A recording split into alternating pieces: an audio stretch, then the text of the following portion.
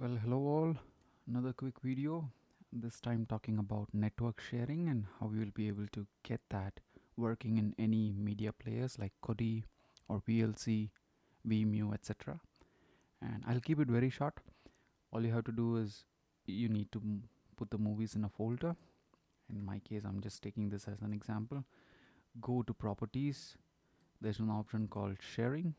So before you do anything, go to network and sharing center.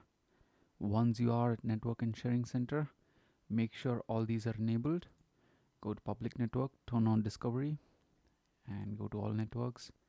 You keep the public folder sharing, password protected sharing on. These are something you have to do. And once you do this, you can then go to the folder you want to share. Just click on share. In my case, I'm going to change it to everyone. I'm going to add. You can keep it at read or read/write based on your preference. If you want to delete a file from another computer and all that, you need the right permission. And in other cases, it's just read. So I'll just click on share. The folder is now shared. And this is my network, route and what we call as path. So you'll be able to use this in Kodi, and I will show you how to do that in Kodi. Now, one thing that I missed is your user ID. In my case, you need a user ID and password. So it's a password protected computer. And this is my user ID. It's work_hk.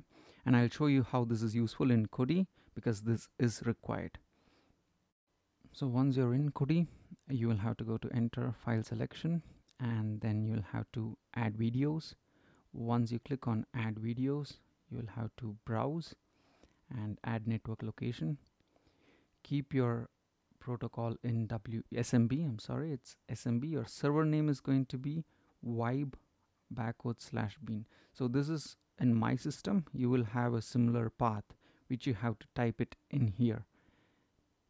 So I'm just typing it through. It's vibe/bean. If you have a 2 or 3 letter word, you'll have to type it full. Imagine Mr. Bean, Mr. Space Bean. You'll have to type it as vibe/Mr. Space Bean or a similar way. So once you type it, all you have to do is you have to just enter and follow through the process.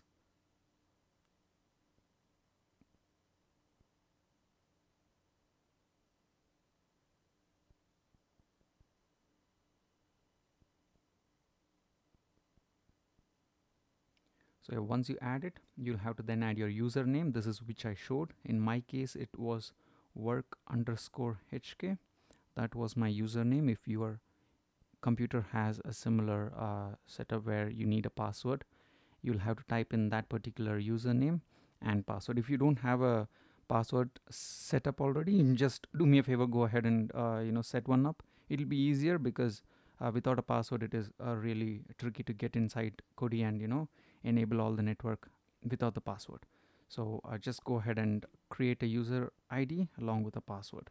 So in my case, work_hk was the username. I've just given a password of 0000.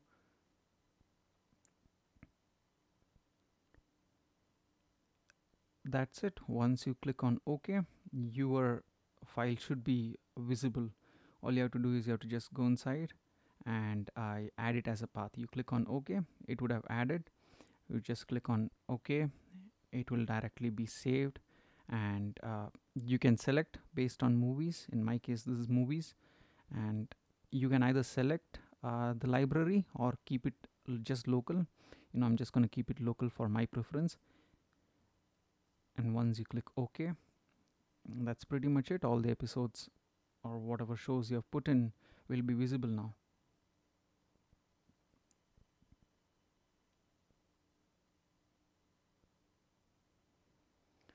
Well, there you go. It's working perfectly fine.